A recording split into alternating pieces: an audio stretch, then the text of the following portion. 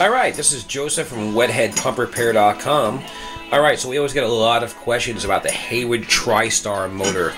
And on the back there's a switch. And people are always like, how do I remove the switch? How do I remove the switch?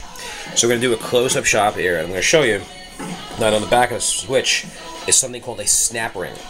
So if you don't know how to remove a snap ring, you could go back to our channel, which is YouTube/ThePumpGuys, or search in the search box above and look for how to remove a snap ring.